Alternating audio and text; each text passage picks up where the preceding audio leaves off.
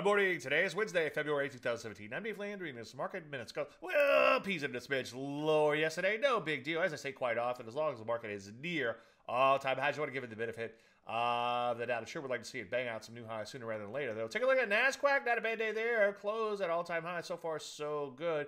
Winning. Take a look at the Russell 2000. Not quite winning, as you can see down nearly 0.5% in here. Kind of stuck in range. Ideally, you know me, I like to see breakout and not look back, but it's still not too far away from all-time highs. Energy's breaking down a little bit in here, so make sure you honor your stops on any existing positions there and think twice about new positions, at least for now. As far as stocks in general, things are looking pretty good. He tried to say in here, especially technology, as you would expect. The NASDAQ banging out new highs, software, hardware at or near new highs, ditto for the semis and quite a few other areas. So what do?